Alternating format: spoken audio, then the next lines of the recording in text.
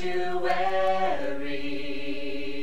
for you. Glad morning when this life is o'er, I'll fly away to a home on God's celestial shores. I'll fly away. I'll fly away, oh glory. I'll fly away. When I die, hallelujah, by and by, I'll fly away. When the shadows of this life have grown, I'll fly away. Like a bird from prison bars is flown, I'll fly away. I'll fly away, oh glory, I'll fly away. When I die, hallelujah, by and by, I'll fly away. Just a few more weary days and then I'll fly away to a land where joy shall never end. I'll fly away. I'll fly away, oh glory, I'll fly away. When I die, hallelujah, by and by, I'll fly away.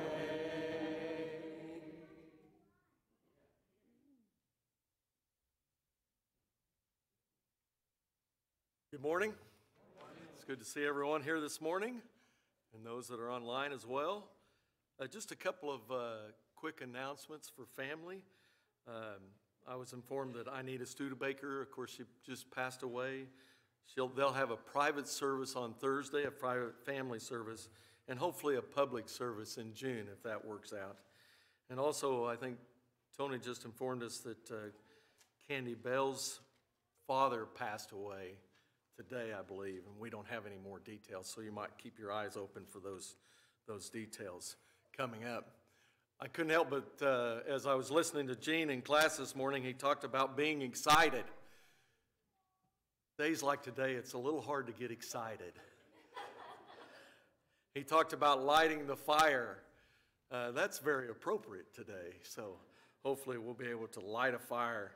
But I'm going to read out of Psalms 118 as a passage this morning, beginning in verse 22. The stone which the builders rejected has become the chief cornerstone. This is the Lord's doing. It is marvelous in our eyes. This is the day that the Lord has made. Let us rejoice and be glad in it.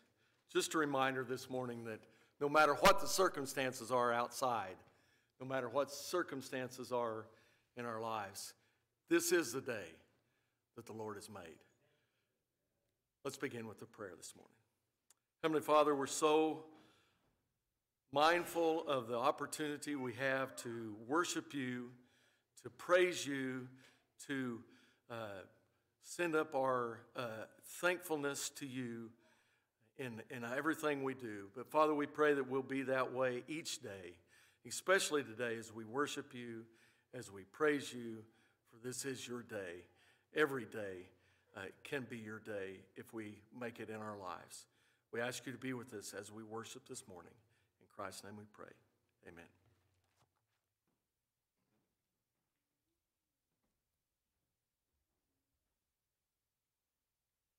Let's stand as we sing this next selected song.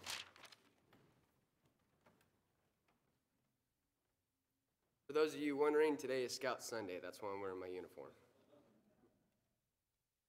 I love the thrill that I feel when I get together with God's wonderful people. Love the thrill that I feel when I get together with God's wonderful people. What a sight just to see all the happy faces praising God in heavenly places. places. What a thrill that I feel when I get together with God's wonderful people.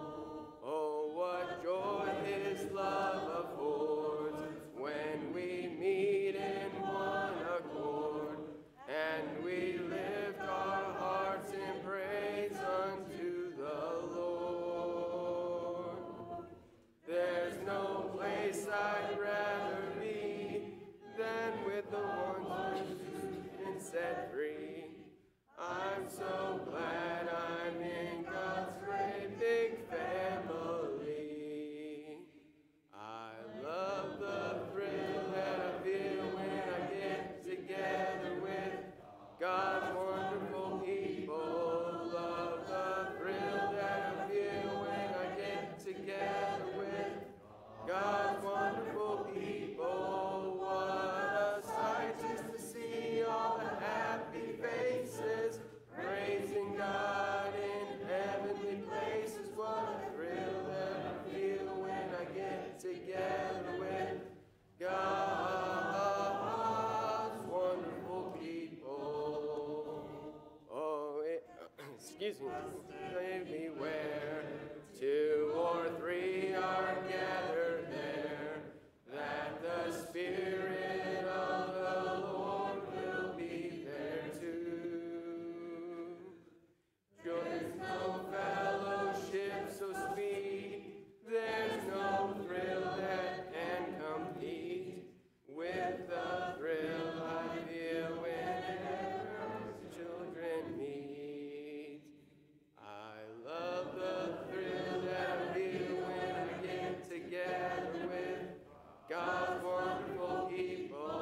Love the thrill that I feel when I get together with God's wonderful people. What a sight just to see all the happy faces, praising God in heavenly places. What a thrill that I feel when I get together with God's wonderful people.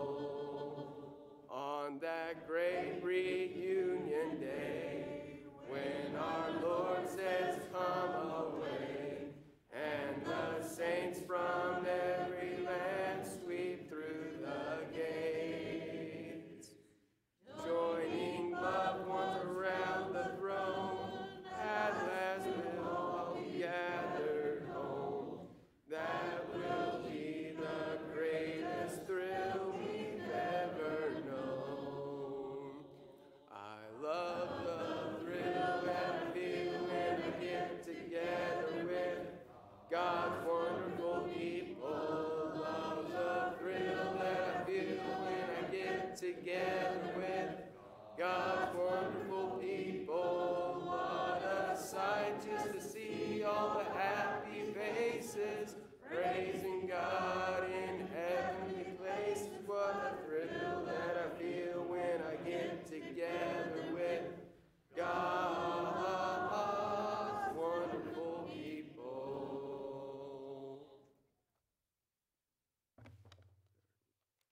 And our next selected song will be 867. You may be seated.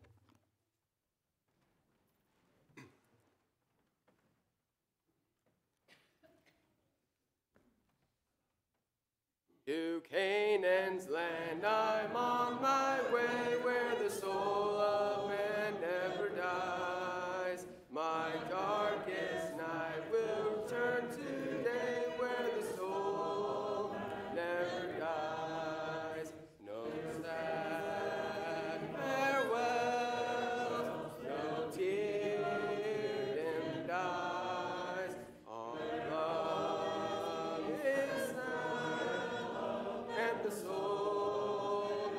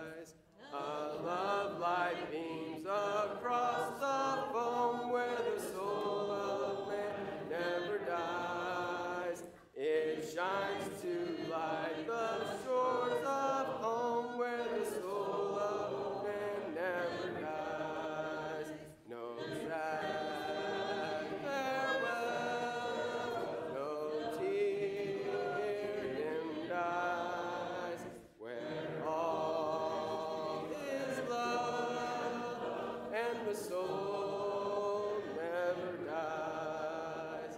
I'm on my way to that fair land where the soul of man never dies, where there will be no parting hand, where the soul of man never dies. No sad farewells, no tear dimmed eyes, where all is love and the soul of man never dies. And our last one for today, before we prepare for the Lord's Supper, will be 902.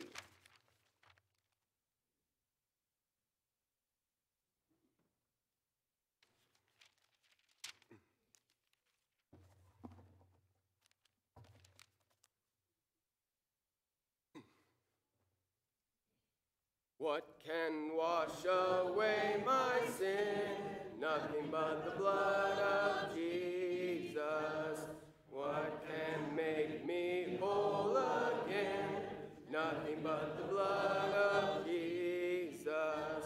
Oh, precious is the flow that makes me white as snow. No other fount I know, nothing but the blood of Jesus. For my pardon this I see, nothing but the blood of Jesus. For my cleansing this I plead, nothing but the blood of Jesus. Oh, precious is the flow that makes me white as snow. No other fount I know, nothing but the blood of Jesus. Nothing can for sin atone, nothing but the blood of Jesus. Not a good that I have done, nothing but the blood of Jesus. Oh, precious is the flow that makes me white as snow. No other fount I know, nothing but the blood of Jesus.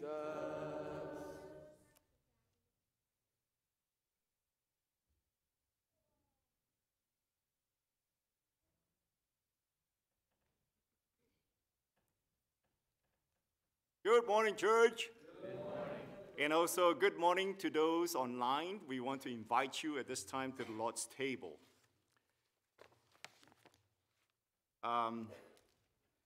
As I share with you the Lord's Supper, I just want to give you just a few verses that you can also commit to memory.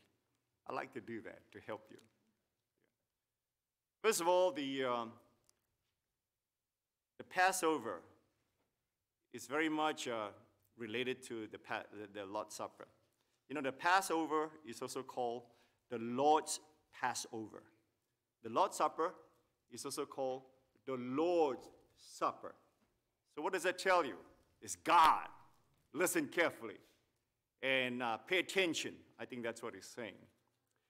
In Exodus chapter 12, verse 13 and 14. See, easy to remember.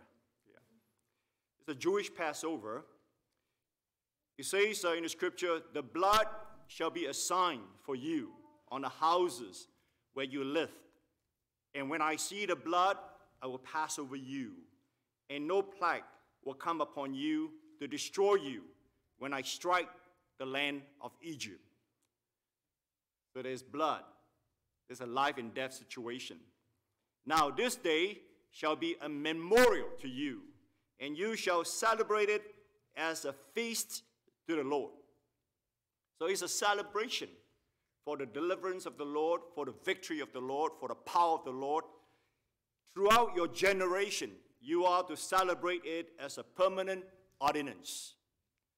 So it's to be celebrated for generations and generations. It must be important. But what happened? This memorial feast involving the body and the blood of a sacrificial lamb from the time of Moses, so that the people of Israel will remember and be reminded of God's presence, protection, providence, and the power to save and sustain their lives in the present, in the past, and generations to come. But they failed to observe the Lord's Supper. They failed to observe the Lord's Passover. From the time of Judges, the scripture says that, to the time of King Josiah. And between the time of Judges and the time of King Josiah is at least 500 years. They forget to observe the Lord's Passover. This is a major, if you read the scriptures, you'll find that this is a major indication that the children of Israel turn away from God. And it says in 2 Kings 23, I like that. But in the 18th year of King Josiah, this Passover was celebrated in the Lord, in Jerusalem. And Josiah was complimented by God for doing what he's doing. The Lord's Supper, 1 Corinthians verse 11, 23 to 26. For I received from the Lord, the Apostle Paul said, that which I also delivered to you, that the Lord Jesus, on the night when he was betrayed, took bread, and when he had given thanks, he broke it and said, this is my body, which is for you. Do this in remembrance of me. In the same way, he also took the cup after supper, saying, this cup is the new covenant in my blood. Do this as often as you drink it in remembrance of me. For as often as you eat this bread and drink the cup, you proclaim the Lord's death until he comes. So just like the Lord's Passover, likewise, the Lord's Supper is a memorial feast involving the body and blood of the sacrificial lamb, the Son of God, so that we can proclaim the Lord's death till he comes again. And to remember, when we partake of the Lord's Supper, and to be reminded through Jesus of God's presence, of God's protection, providence, power, and wisdom to save and sustain our lives towards eternity. In the present, in the past, and generation to come. That's why we remember the Lord. Just like as mentioned in 1 Corinthians 1:24, when we remember the Lord, the memorial feast triggers in our mind who Jesus is, why we remember him, and in short, 1 Corinthians chapter 1, verse 24, but to those who are called like us, both Jews and Greeks, Christ is the power of God and the wisdom of God. Don't you want to remember him? It's so wonderful. So let's partake of the Lord's Supper.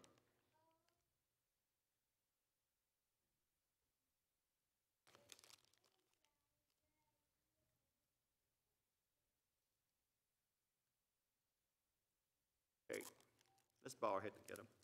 Heavenly Father, we thank you, Lord, for your wisdom, and then for your word, and then for your power. We thank you, Father, for this time that we can all gather together around your table and partake of the Lord's Supper. We thank you, Father, for this bread which represents the body of Christ, broken and, like a sacrifice for each and every one of us. So, Father, that we can have life with you. As we partake of this bread, help us, Father, to do it in a manner that is pleasing to you. And we give you thanks in Jesus' name. Amen.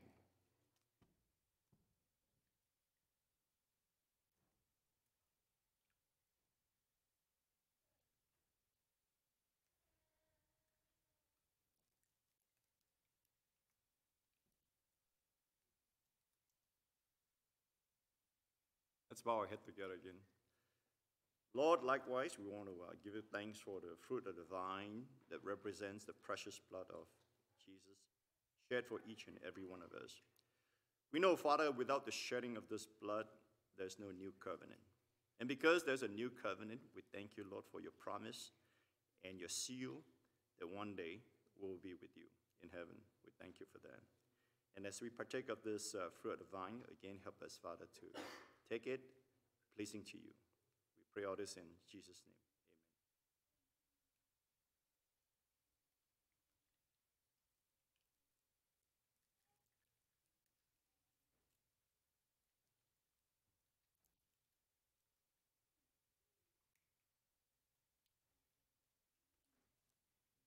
The Lord's Supper, if you think about it, has a lot of eloquence. It can express many things.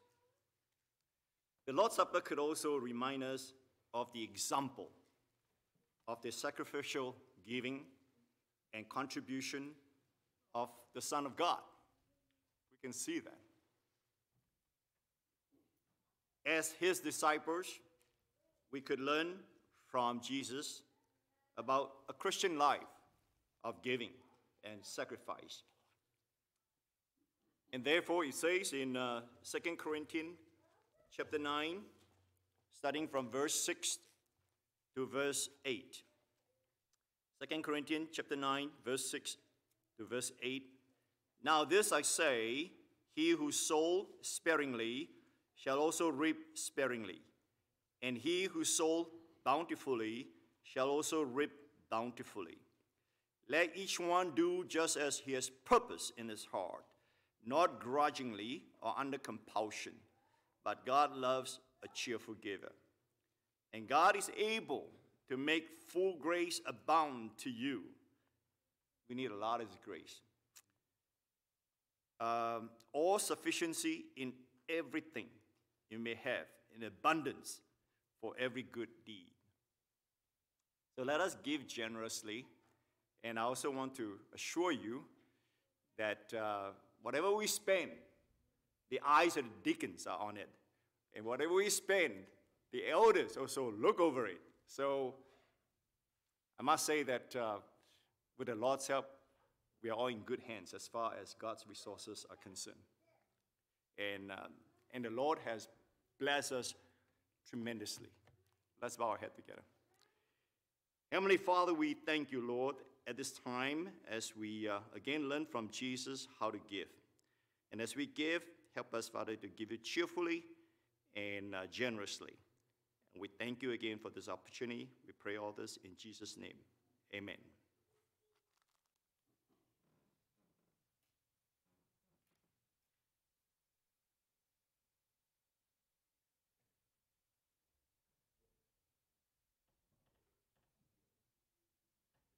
Go ahead, it's free.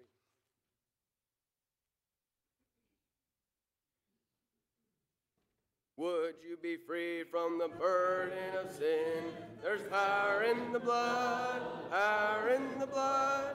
Would you or evil a victory win? There's wonderful power in the blood. There is power, power, wonder-working power in the blood of the Lamb. There is power, power, wonder-working power in the precious blood of the Lamb. Would you be free from your passion and pride? There's power in the blood, power in the blood.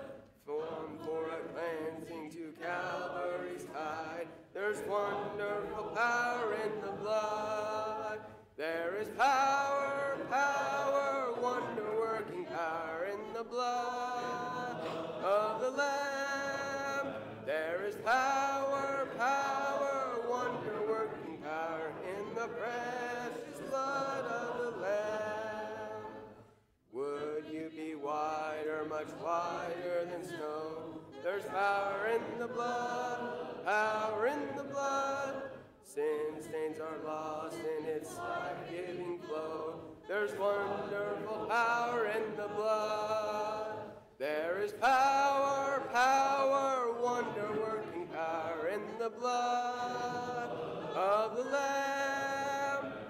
is power, power, wonder-working power in the precious blood of the Lamb. Would you do service for Jesus your King? There's power in the blood, power in the blood. Would you live daily his praises to sing? There's wonderful power in the blood. There is power, power, wonder-working power in the blood of the Lamb. There is power, power, wonder-working power in the precious blood of the Lamb. There is power, power, wonder-working power in the blood of the Lamb. There is power, power, wonder-working power in the precious blood of the Lamb. The song right before Wayne's lesson will be number 608.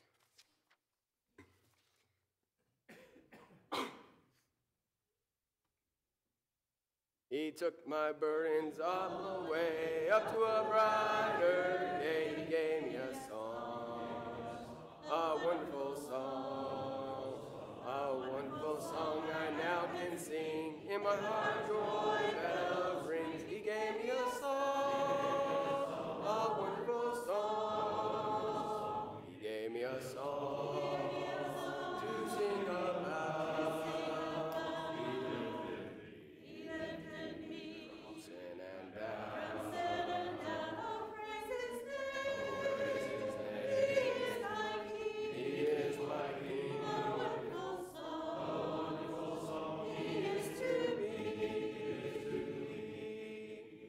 Brighter the way grows every day, walking the heavenly way. He gave me a song, a wonderful song, a wonderful song I now can sing. Praise to him, my King. He gave me a song, a wonderful song. He gave me a song to sing about.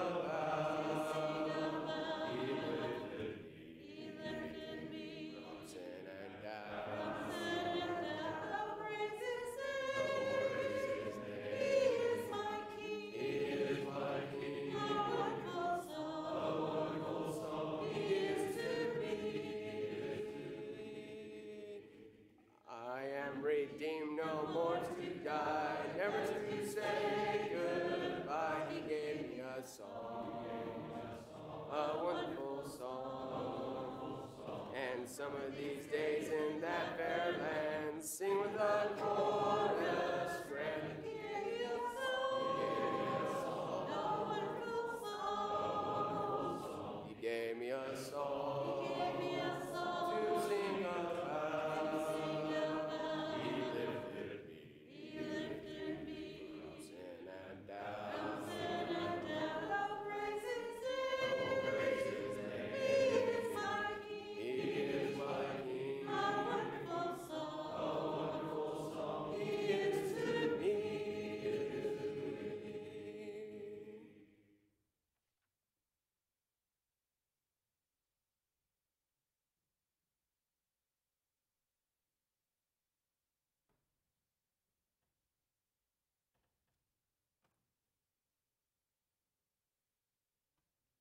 Morning. Reading from Ephesians chapter 4, verses 9 through 16, Paul writes, "What does he ascended mean except that he also descended to the lower earthly regions? He who descended is the very one who ascended higher than all the heavens in order to fill the whole universe. It was he who gave some to be apostles, some to be prophets, some to be evangelists, and some to be pastors and teachers, to prepare God's people for works of service, so that the body of Christ may be built up until we all reach unity in the faith and in the knowledge of the Son of God, and become mature at attaining at the whole measure of the fullness of Christ.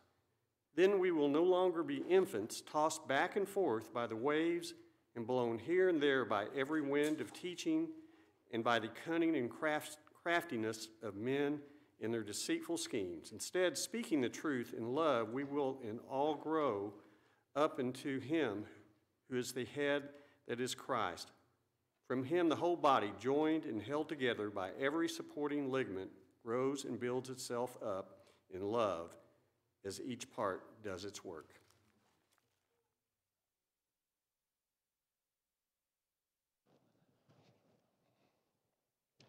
Good morning, Eastwood family. Galen reminded us this is the day that the Lord has made. Amen. Connor also reminded me that it's 12 degrees outside and it feels like 0. So that's the day that the Lord has blessed us with, but we are so thankful that you're out and about here, and so thankful for those that are joining us online. This morning I want to talk for a few minutes about the importance of teamwork. The importance of teamwork. Now, all of us have heard statements and lessons about team dynamics, team strength, team members. And let me try to define team this way, that a team is a collection of individuals that have talents, ability, and desire and enthusiasm. Brother Gene talked a little bit about enthusiasm this morning in adult Bible class. Having those energies channeled together to try to accomplish a task. Now, I do believe it is very important for us to think about when we're talking about team, that when we look at the great accomplishments in life, whether that be in science or entertainment or sports or even in the church, you know that great things happen with a group of people, a team. Very rarely is it the single individual, the female or the male that arises and succeeds in all by themselves, but when you study them individually and collectively and carefully, that you realize they actually had a team around them that helped raise them to experience that greatness of whatever that they have done. Now, even in the very beginning, we could go all the way back to the Garden of Eden, that it wasn't good for Adam, for man to be alone, so God gave him that helper, that completer, that companion, that teammate, if you will, to accomplish all that God would have for them to do in the Garden of Eden. Now, if you happen to have your Bibles handy, I want us to go back to the Old Testament book of Nehemiah, and we're going to be in chapter 5 in just a few moments. I'd like to review, though, perhaps there's one or two here that are with us today, and perhaps some people that are turning in online that haven't been with us as we've started this series of lessons on rebuilding, renewal, and restoration. We're using that Old Testament book of Nehemiah to emphasize a lot of very important life lessons. Now, in chapter number 1, we see Nehemiah developing a great teammate, and that's King Artaxerxes. Now, Nehemiah is a very powerful and influential cupbearer to King Artaxerxes. And Nehemiah is praying about the king, that the king would change his heart to give him permission to go down to Jerusalem. And God answers that prayer. And Artaxerxes also gives him permission letters to travel safely down there. He gives him permission to get timber to help build the wall and the gates. And he even gives him the armed escort to go down to Jerusalem to begin rebuilding on the wall. Artaxerxes is a great teammate of Nehemiah. But then when you go to chapter 2, Nehemiah has gone down to Jerusalem. He's been examining the walls to see what is it going to take to rebuild these things. And if you'll look there very carefully in verse number 18, I love what the scripture reveals about Nehemiah as he gets the people together and explains his vision of rebuilding this wall. Look with me in verse 18. I also told them about how the gracious hand of my God was upon me and what the king had said to me. And they replied, let us start rebuilding. So they began this good work. And that's exactly what they did. Because you go to chapter 3 and we see families. We see groups of individuals coming together to rebuild the wall. And then as you come to chapter 4 and you get to verse number 6, look there. So we rebuilt the wall till all of it reached half of its height. For the people worked with all of their heart. Isn't that beautiful? Can't you just see this collection of people working as this great team? And now they've got that wall halfway built to where it needs to be. But along that journey, and it's just been a few weeks that they've been rebuilding this wall, they're going to hit some walls of discouragement that we talked about last week. They're going to be physically exhausted. There's constant external oppositions to their rebuilding. They're focusing more on the problems than the end goal of rebuilding this wall, and it's about to stop. But Nehemiah is a great leader. He inspires the people to keep on building. He leads them back to God. He gives them a plan to continue to deal with the opposition that's coming. He says we need to rally together whenever we get in trouble, we're getting stuck, we're being attacked by our enemies. Let's rally together. And the work continues on. Well, now as we come to chapter 5, I'm going to show you some problems that are going to take place that Nehemiah is going to have to deal with. But before I get there, I want to make two very important points as I begin. Number one, if you and I are teammates like we're supposed to be, as recorded in Scripture in the Word of God, we can face all kinds of problems externally and internally, and we'll do very well. However, if we are not the kinds of teammates that we're supposed to be, the kinds of teammates, whether at our work, in the church, in our homes, very few problems, externally or internally, will help us, will pull us apart. And it doesn't take very much for us not to continue to do what God would have for us to do. We see it in our own families, don't we? We see husbands and wives on that same team.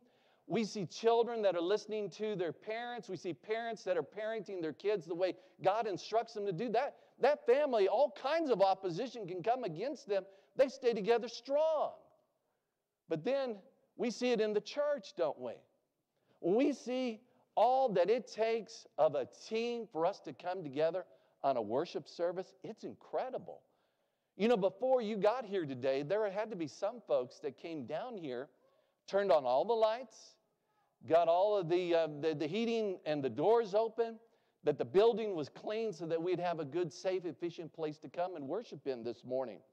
Others have been here already involved in our education program, teaching our young children the Word of God, teaching our adults the Word of God. If you're watching online here this morning, we got a team of people that are helping to send this out on the internet. Also, we've had a great team that have been leading us in worship this morning, reading Scripture. Malachi, all decked out in his Boy Scout stuff. He's an Eagle Scout now, right? Yeah, yes, sir. So very proud of the great job that he did and lead us in Scripture. And so we had a great team coming together to lead us in worship service. And each and every one of you have participated in prayer and singing and communion this morning. There's been a great team effort that has undergone. Now, remember, when we're the kind of teammates like we're supposed to be, outside opposition, internal opposition, we can stay strong as we're the kind of teammates, but it wouldn't take very much to pull us apart if we're not being the kind of teammates that we need to be. So now that leads us to Nehemiah chapter 5. And so if you've got the Word of God handy in front of you, and I encourage you to follow along this morning, we're going to be in Nehemiah chapter 5. Nehemiah chapter 5. We're going to learn some very important lessons on how teammates work together to overcome problems. Let's see what kind of problem Nehemiah and the people building that wall had to face, revealed in chapter number 5. Start with me in verse number 1. Now the men and their wives raised a great outcry against the Jewish brothers. Some were saying, we and our sons and daughters are numerous. In order for us to eat and stay alive, we must get grain. Others were saying, we are mortgaging our fields and our vineyards and our homes to get grain during the famine. Still others were saying, we had to borrow money to pay the king's tax on our fields and vineyards, although we are of the same flesh and blood as our countrymen.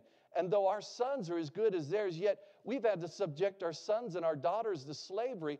Now some of our daughters have already been enslaved, but we are powerless because our fields and our vineyards belong to others.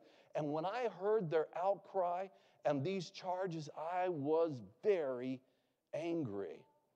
Wow. Nehemiah and the people had some serious problems to deal with. Some were saying, we need to get grain. We're numerous. There's a lot of us here, and we're hungry. We don't have enough food to eat. Others were saying, we're having to mortgage our fields and our our homes and our vineyards. Still others are saying, hey, we're having to take out loans to be able to pay this high, expensive tax that King Artaxerxes has put upon us. And then others are saying, we're having to enslave our own children. Why? What's going on? A couple things.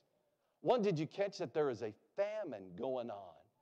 Now, famines can be caused by a lot of things. Probably more than likely, it's a drought that's taking place. And so some people there in Jerusalem that are trying to rebuild that wall, they're getting hungry. They don't have enough to eat. And then those that do actually have some resources, have vineyards, they have their houses, guess what? They're having to take a loan out just to buy grain, just to have enough food to eat. Imagine, maybe taking out a loan to buy a house to live in. Could you imagine mortgaging your entire farm just so that you could kind of feed your family? And then once you have ate for a week or two, what are you going to do if you can't pay that mortgage back? But then thirdly, there's this high tax that they're having to pay. So they're having to take out mortgages on that. Well, we also, as we're reading down through the text, we discovered that there's some nobles, there's some officials, there's some these Jewish nobles and officials. Guess what they're doing? They've got money. And they said, okay, we'll loan you this money. You're going to have to pay some interest, but we're going to need some collateral, so we'll need that deed to your farm, to that vineyard, to your house. And when they can't pay that mortgage, guess what? They're going to repossess that, so the rich are getting richer, the poor are getting poorer, and then some are getting so desperate, they're having to sell their own children, their sons and their daughters, into slavery. Now, can you imagine that? You're building this wall, right? And so you're putting these blocks in place, and you're putting the mortar, and you're chiseling everything, and you just look down, and you see this guy that's taking your vineyard away from you, and you see him ordering your daughter around because you've had to sell her into slavery. What would that do to your morale?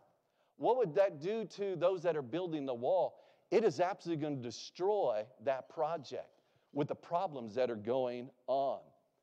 Now, I hope you noticed Nehemiah's reaction once these people started explaining all the problems that they had. He said, I was very angry. Don't you appreciate Nehemiah? He is so real. Brothers and sisters, I hope from time to time you get fired up about some things. When you see injustice, when you see disobedience to the Word of God, I hope that moves you. When somebody's being abused and taken advantage of and neglected, I hope you get kind of fired up to do something in the right way. Now, these nobles and officials knew better than to do what they were doing. I'm going to show you clearly from the Word of God this morning what they should have been doing in that situation. Here's some things that they were prohibited from doing under the law of Moses that they were following under. So keep your spot here in Nehemiah, but let's just do a little walk from some of the Old Testament scriptures through the law of Moses. Start with in Exodus, Leviticus, and Numbers. It's very clear of what they should not have been doing in that situation. Go with me to Exodus 22, verse 25.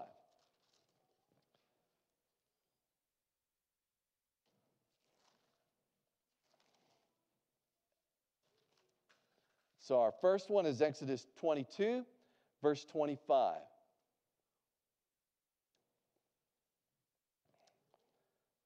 If you lend money to one of my people who is needy, do not be like a money lender.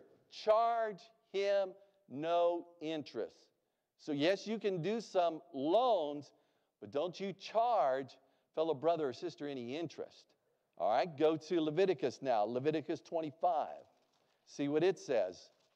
More information. Verse 35 through 40. Here the Word of God says, now if one of your countrymen becomes poor, he's unable to support himself among you, help him as you would an alien or a temporary resident, so he can continue to live among you. Do not take interest of any kind from him, but fear your God, so that your countrymen may continue to live among you.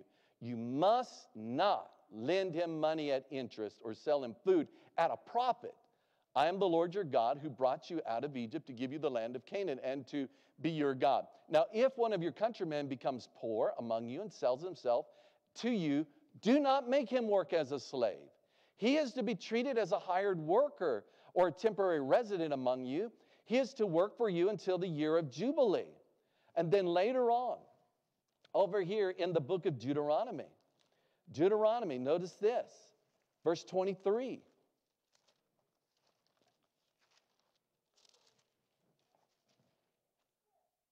Or chapter 23, verse 19 and 20. Deuteronomy 23, 19 and 20. Do not charge your brother interest, whether on money or food or anything else that may earn interest.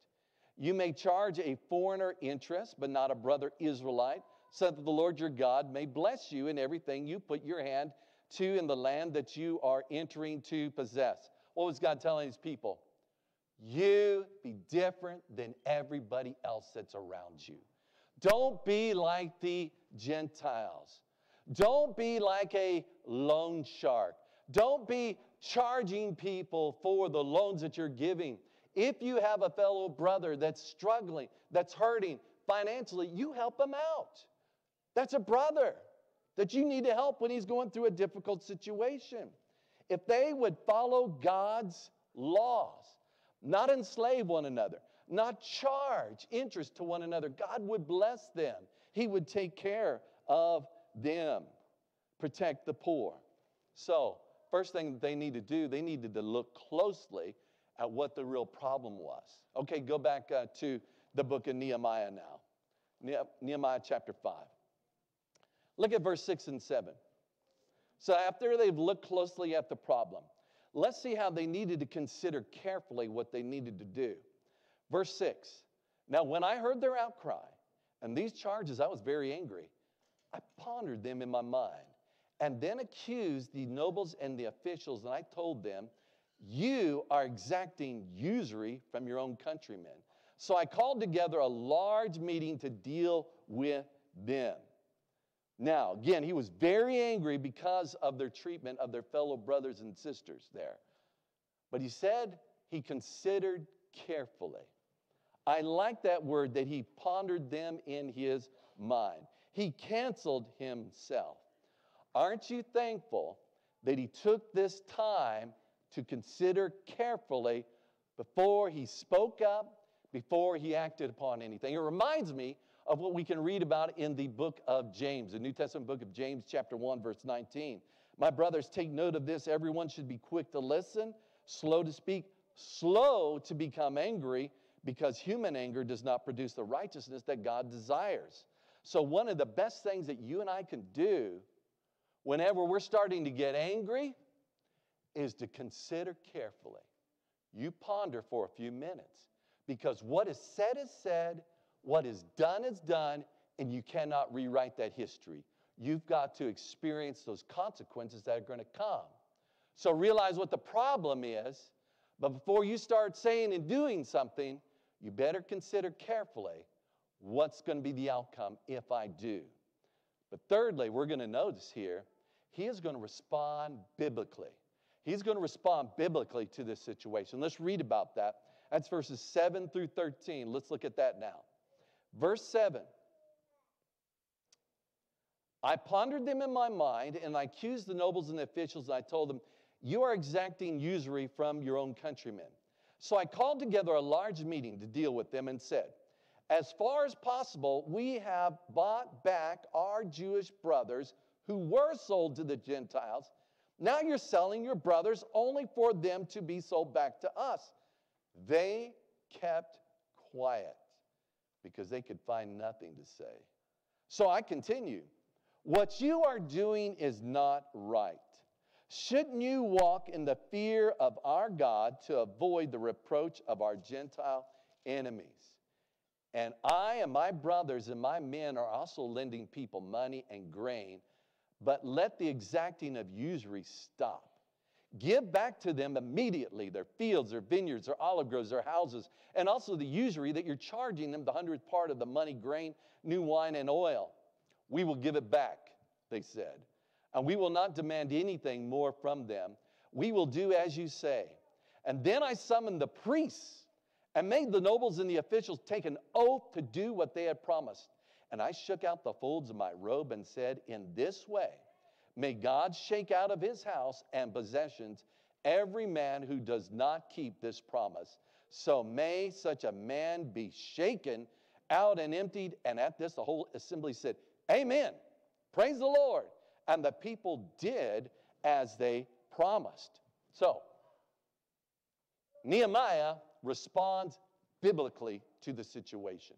He gathers together all those nobles and officials who were doing what they ought not to have done, making these loans, charging interest, having their fellow Jewish brothers and sisters and these sons and daughters be sold into slavery.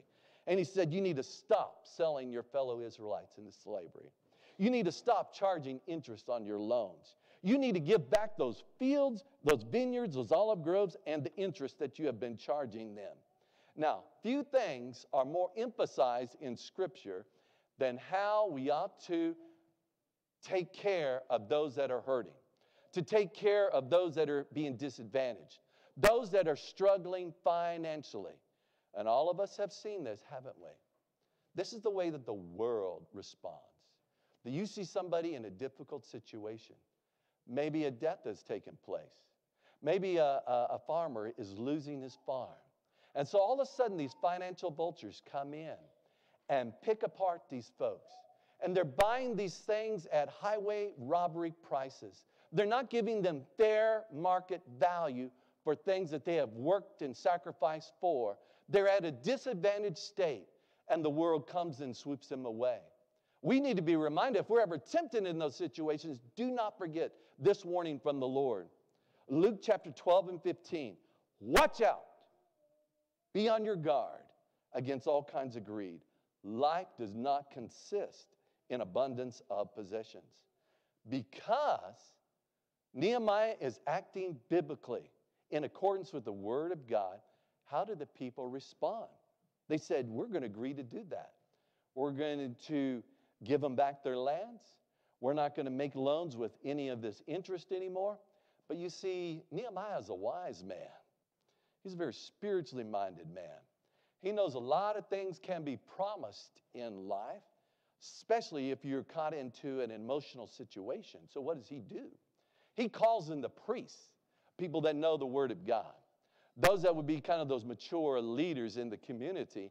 And he has those officials and those nobles that take an oath in front of them and before God that they're going to uphold their word. They say, amen, we're going to do it. And Nehemiah gives them a visual aid. He takes his robe and he says, if you do not follow up on your word, you're going to be shook out. Just like God has shaken the nation.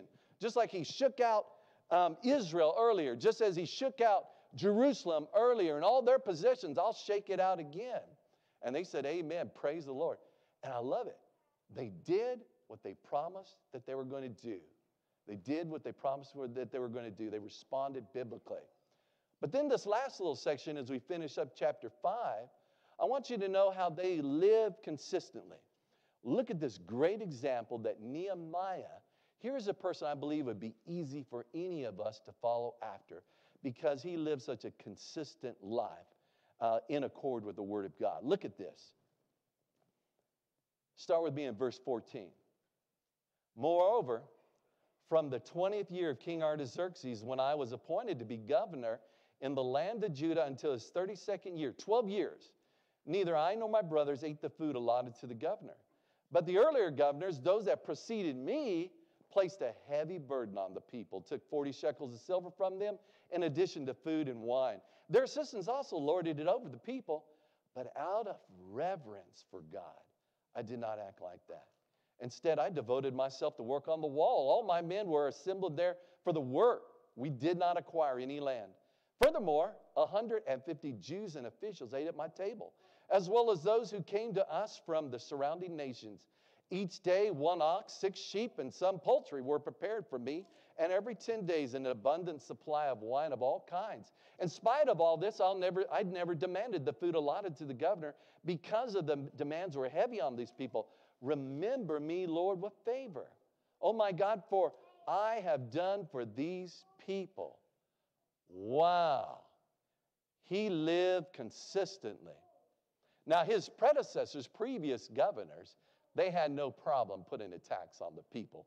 In fact, even his assistants liked to lord it over the people. They could put a tax. But Nehemiah never did that. He never acquired any lands. He didn't exempt himself from the work.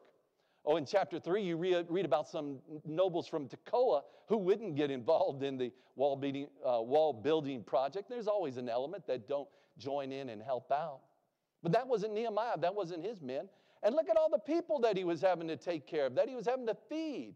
All of his administration. And then when people from other countries would come, he would provide all of that. And why did he do that? Out of reverence for God.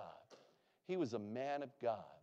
He wanted to be an example as a leader. And Nehemiah was a tremendous example. And we can learn a lot from him and how to deal with problems in a biblical and effective way. Let's talk about teamwork for just a minute or two here. So I'm always looking for examples, real-life examples, and try to illustrate truth.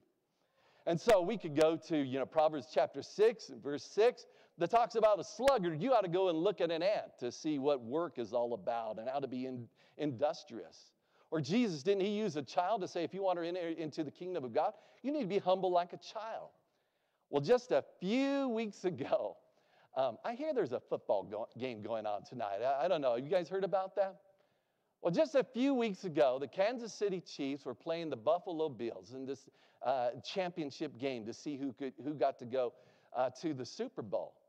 And one of the real star players for Kansas City, his name was Mecole Hardman. Usually he's really sure-handed, but in the first quarter, he was supposed to be returning a punt, and he took his eye off the ball for a second and fumbled it, and Buffalo recovered, and in the very next play, they scored a touchdown. Kansas City is down 9-0. Again, this is a championship game. People all over the world are watching this game. How do you think Mecole felt? Dropping that ball, putting his team down 9-0. Oh yeah, you should have seen. Many of you may have watched that game. He slams his helmet down. He falls down on the bench there and covers himself up. But you see, Kansas City demonstrated an amazing example of what I believe teammanship, teamwork in that situation. One of their star players, Travis Kelce, he's one of the tight ends there, all-pro tight end. He said, hey, there's more plays to be made. You just got to trust those guys up in front of you. So hearing from a leader on the team. But then Pat Mahomes, the quarterback for the Kansas City Chiefs, he's like, Mecole, come here, look at me. And he takes that thing off him. He's so embarrassed. He's like, look at me, you be you. You're going to make some plays this game. You're going to make some plays this game. And guess what he was able to do? Later on in the game, coach called a play. They were down there close to the end zone. Threw a pass to him. He caught a touchdown. Later on, they had a special run that he ran, a jet sweep. He ran for over 50 yards. And those two plays, I believe, played a very important role in the success of Kansas City that day. But that was, all right, can you advance her? There we go. All right, that's him catching the touchdown. But I believe part of their success as a team that allowed them to make it to the Super Bowl is because of the teamwork that they have for one another. So as we think about Nehemiah's example, dealing with problems in his situation, look at the kind of team that they were. And imagine us as a team, because we really are. Each individual members, but collectively, we're all part of a team. We've got gifts, we've got talents, we got objectives that we need to accomplish. We need to edify, build up one another. We need to evangelize. We need to exalt God in worship. And we can't do it just one or two people trying to do it. We're all doing this together to accomplish this. And when we do it together as a team, no matter what the external opposition or threat, no matter what may come internally, we can be very, very strong and overcome them problems as we deal with them, as we look at the problem, as we kind of consider carefully before we make a decision of what we're going to say or what we're going to do. And then, of course, we're always going to try to respond in a biblical way and try to live as a good example from that. Oh, even when there's difficult problems that come against a church, man, we can be strong. But if we're not the kind of team member that we need to be, even the smallest problems will pull us apart. And so that could be in your family, that could be in your personal life, that can be in the church. So we're going to offer the invitation. If anybody is subject to the invitation, you don't have to respond to come all the way up here. If you want to do that, that's fine. You can respond in your chair. You can respond at home to start making some of these differences that we talked about here this day. If you are subject, won't you come as we stand and as we sing?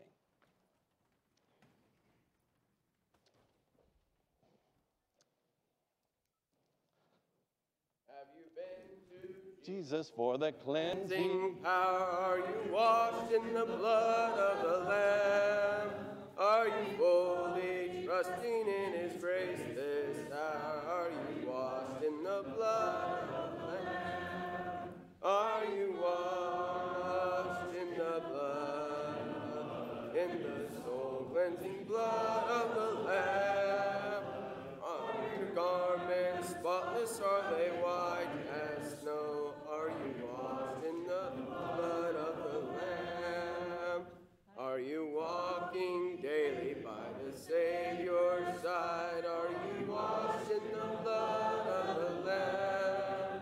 Do you rest each moment in the crucified? Are you washed in the blood of the Lamb? Are you washed in the blood, in the soul cleansing blood of the Lamb?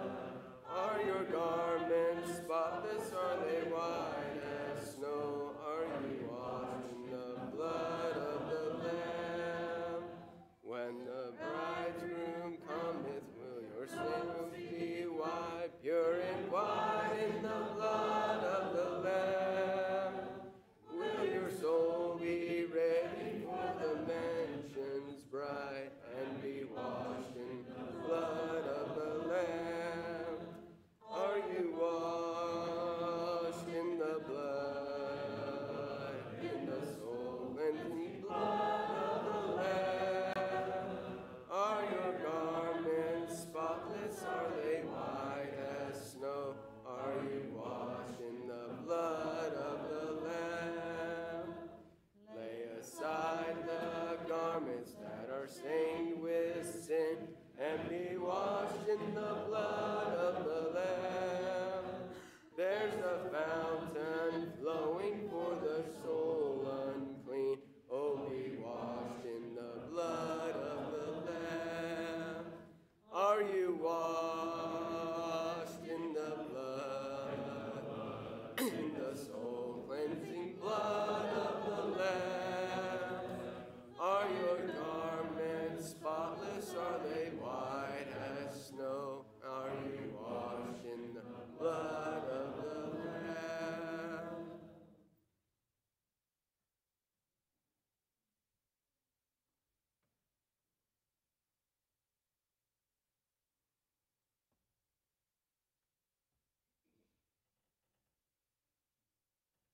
You know, as Christians, isn't it great to be part of a winning team?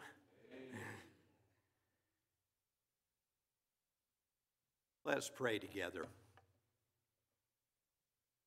Let us pray for all those suffering with health issues and for families that have lost loved ones. I need the Studebaker and her family just recently.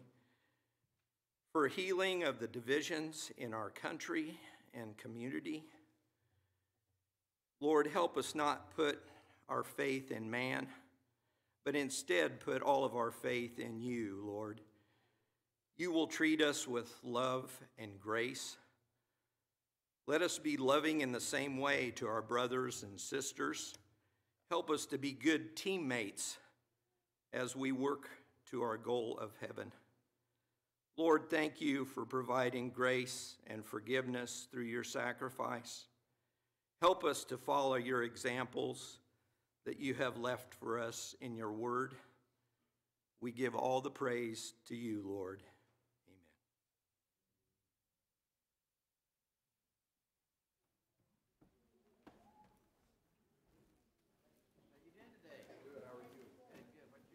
Amen. Oh Lord, prepare